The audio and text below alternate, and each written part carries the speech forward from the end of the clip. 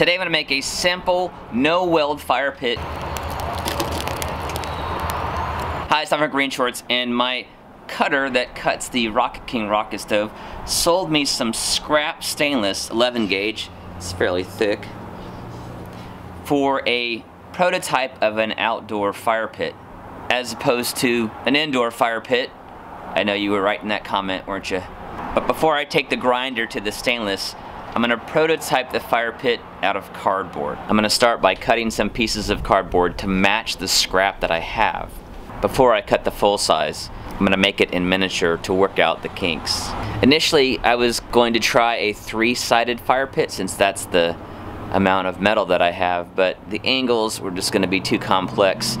And as my son pointed out, the cardboard flexes a little bit. The metal isn't going to do that. So it took a few iterations, but here's what I ended up with.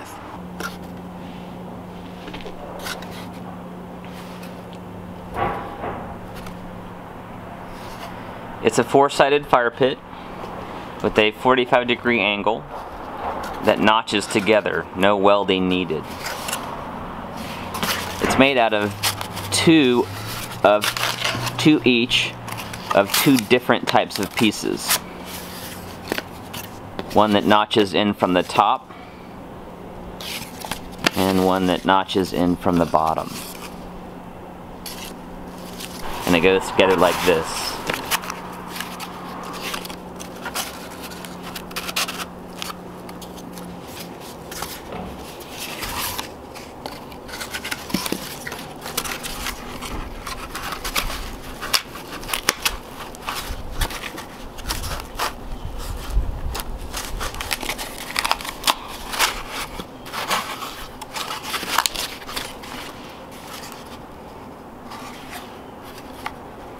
So I've got a full-size corner on each dimension, or each direction, to make sure this is stable on the ground.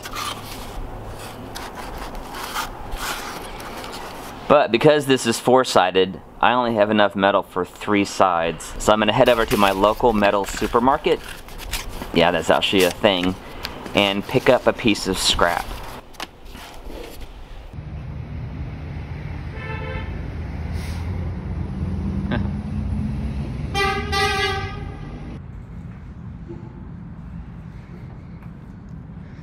This is the drop room.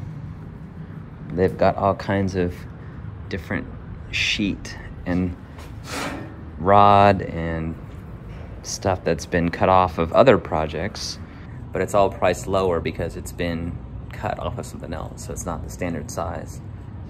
But that means you can get a deal. In fact, it's all priced by the pound. But that also means they might not have what you're looking for in the drop room, but they'll have it here on site. Oh, look at that. I need some box. Here are the drops.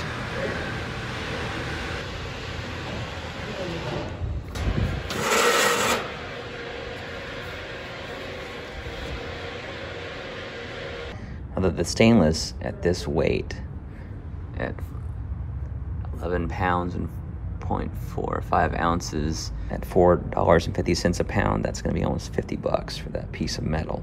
So I think I'm going to switch to cold rolled steel.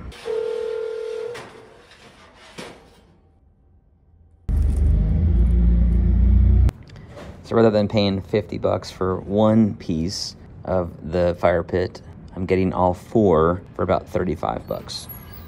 And the steel will actually weather nicely outside. Patina on it. Before I cut out the large pieces of cardboard, I'm going to tighten up my dimensions a little bit and transfer them to the computer. I'm also going to round up and round down a little bit to get this cleaner. 6x4, how about that?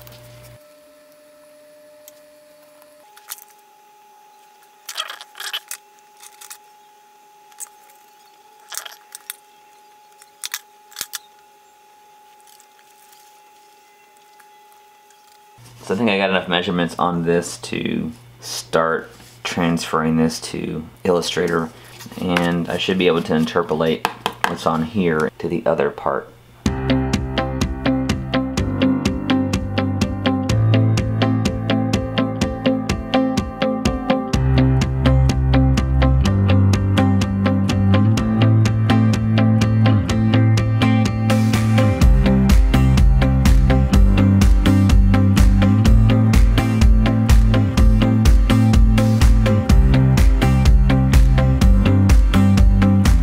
this design is that you can scale it to whatever dimension of metal that you've got.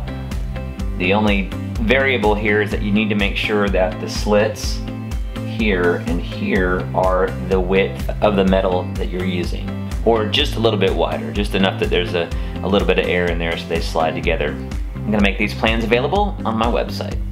All right, now I'm gonna print this out at full scale and test it again with some larger pieces of cardboard, just to make sure all the dimensions line up correctly.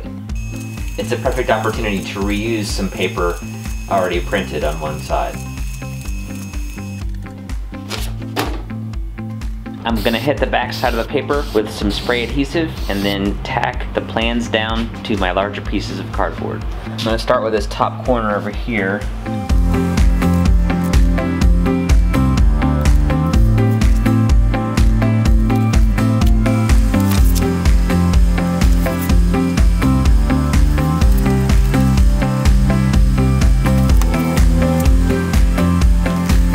Alright, I've got one side glued up.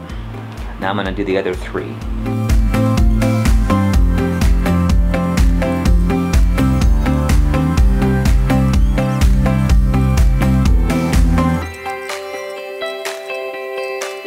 One thing I noticed is that when I was making the plans, my A side, the outline is clear. It's transparent, so you can see the grid lines through it.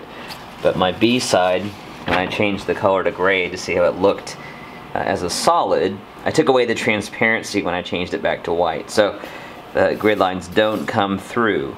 It was so much easier to line it up having the grid lines there. So I'm definitely going to fix that on the plans before I put them out on the website.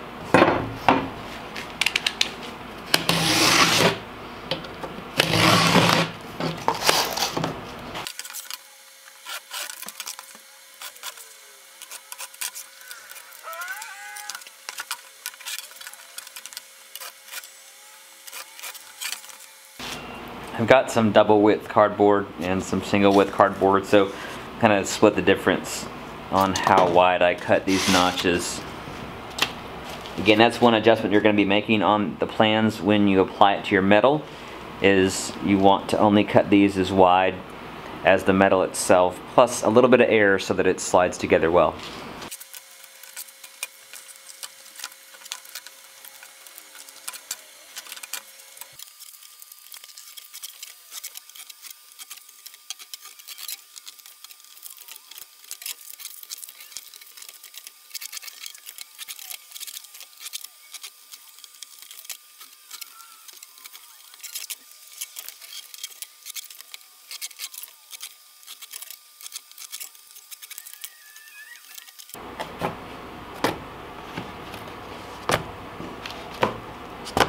Now I'm going to assemble.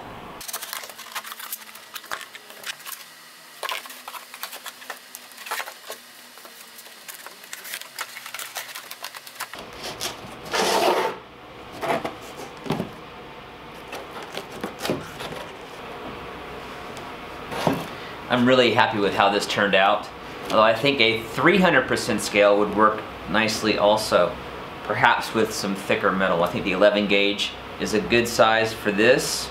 We'll determine that for sure once we've got this cut out of the metal. I can find my scale here. Yeah, at 200% this is about 12 inches tall by 18 inches across. And at a 300% scale it would be 18 inches by 27. You could also hit the middle there at 250%, which would be a 15-inch tall by 22.5-inch wide fire pit. There's only one thing left to do: cut it out of metal. One thing that the model has let me see is that I don't really like this piece being unsupported here. So I think what I'm going to do is I'm going to move this notch up a lot further. So I've got, rather than 6 inches of metal hanging there, I have more like 2 or 3. But that'll also mean I need to probably put a supporting notch in down closer to the bottom as well. Alright, so I'm going to go back and adjust the plans.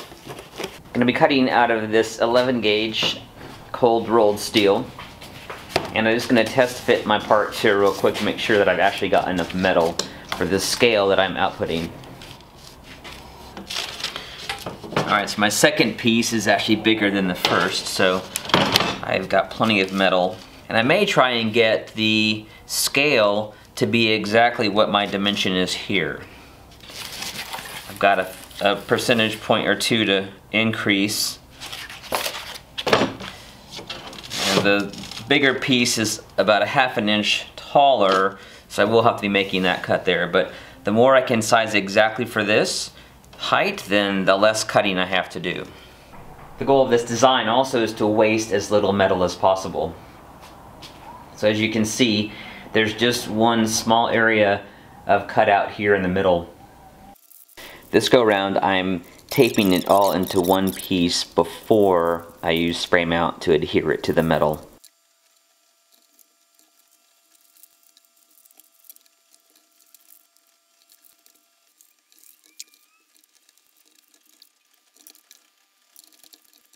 Now that it's all taped up and I'm happy with these lines, I'm going to check it with a measuring tape.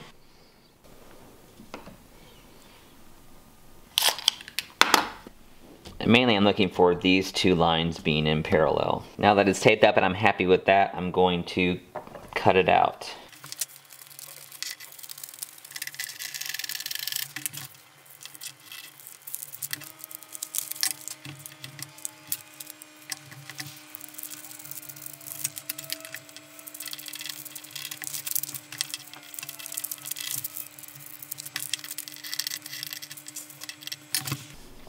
Now that I've got one piece taped together and make sure everything's secure, do a light coating of spray mount on the back and then attach it to the metal.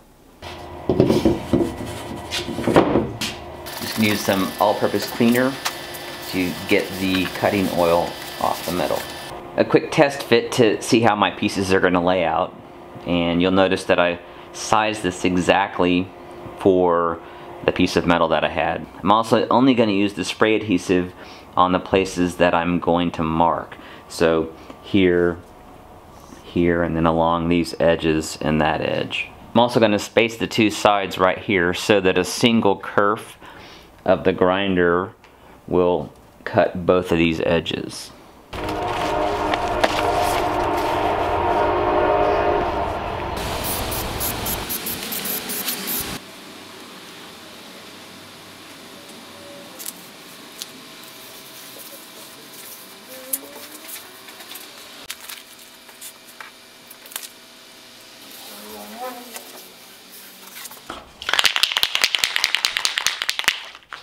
With some spray paint that's going to give me some contrast, I'm going to give a light coat on the edges to mark them.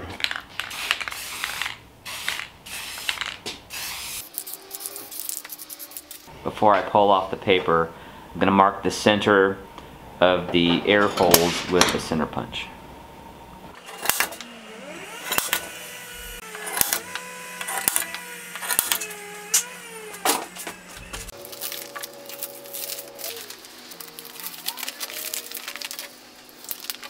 Now we grind. With this much grinding, I'm going to protect my ears, my eyes, and my lungs by wearing a respirator.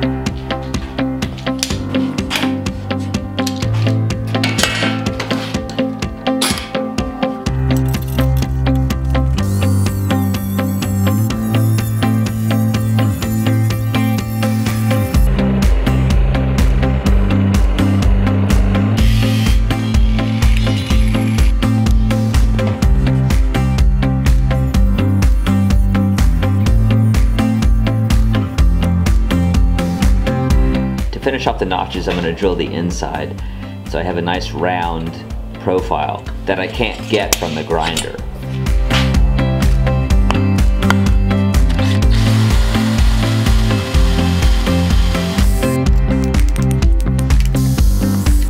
I'm going to do the same with the inside corners of the tab.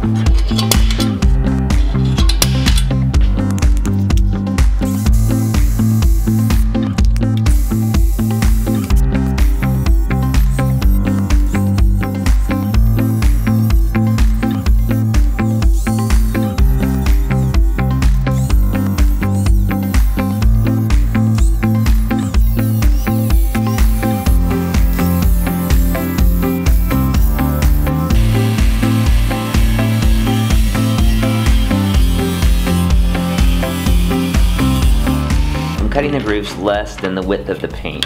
This 11 gauge metal is the width of about 2 of the cutoff discs. So I'm actually going to stack 2 discs in the grinder so I can cut the groove in one pass.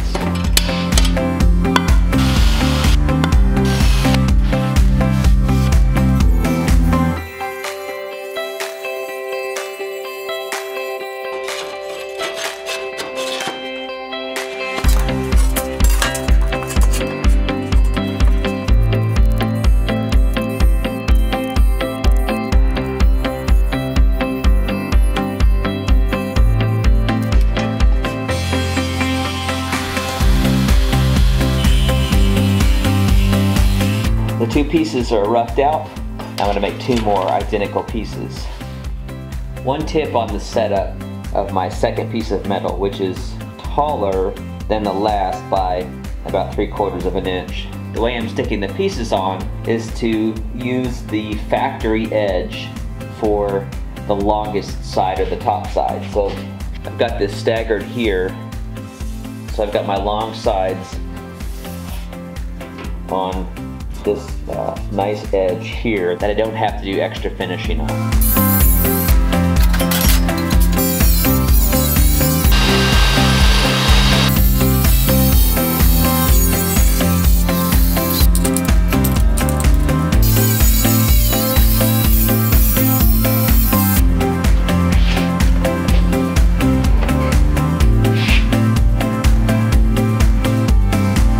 This is not comfortable.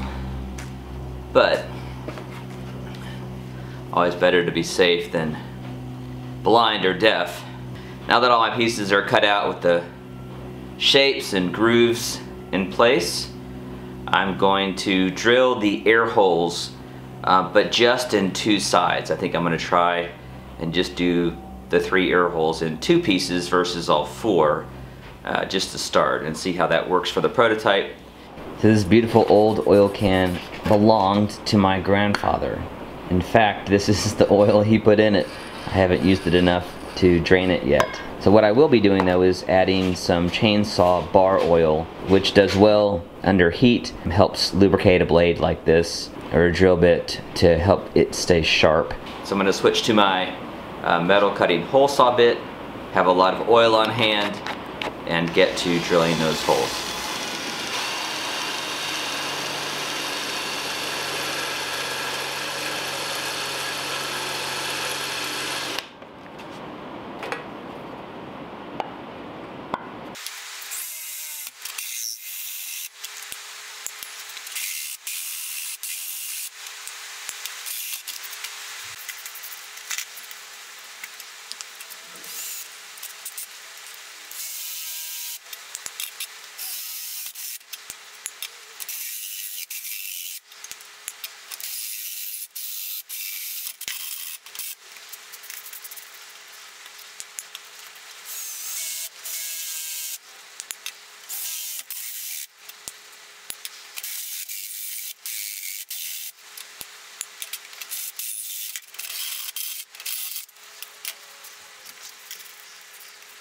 Now that all the cuts and holes are completed, I'm going to switch to a grinding wheel and clean up all the pieces.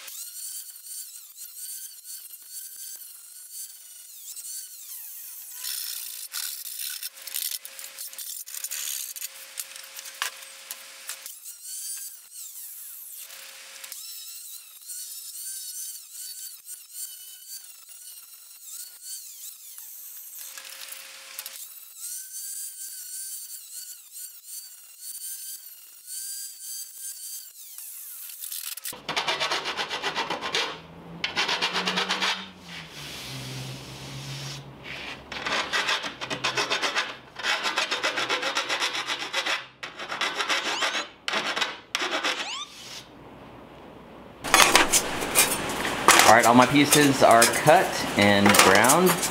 Let's check the fit up.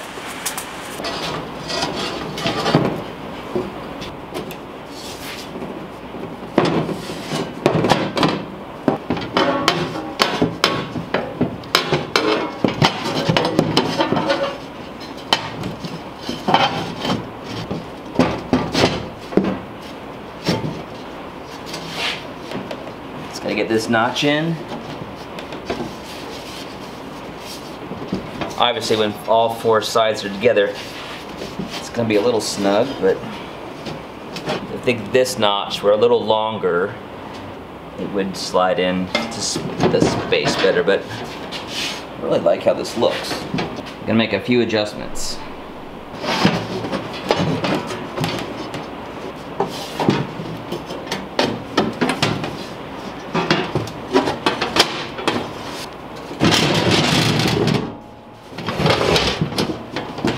All right.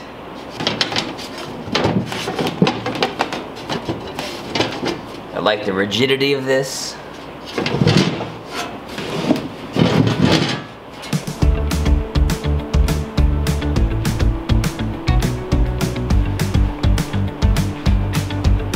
A few miscuts, but not bad for my first go at it. In the end, I lengthened that notch about 1/2 inch. That just allowed it to engage and slide down.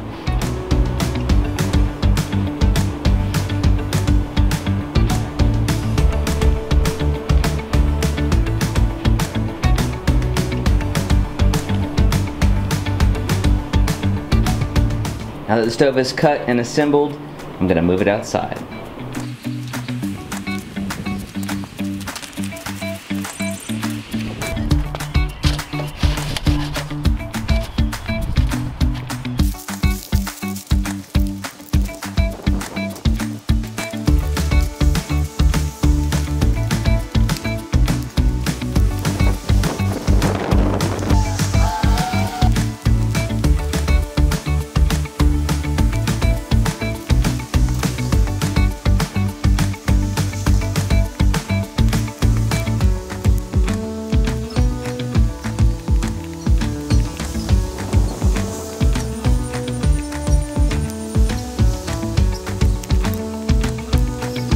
The sheltered fire and the limited air access is really letting this thing build, even though a lot of the wood was a little bit damp. Fire's working its way up.